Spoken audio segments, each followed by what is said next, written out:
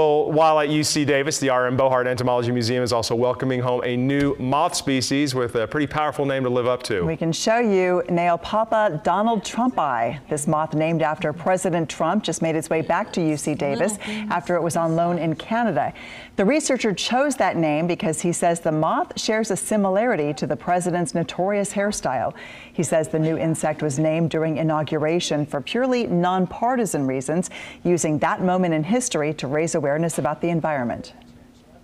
It was named donaldtrumpi to hopefully draw attention to the importance that the federal government has in supporting scientific research.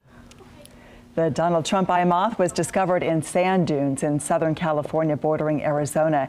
Celebrities including Beyonce and Bob Marley have insects named after them, and there's even a beetle named after former President George W. Bush.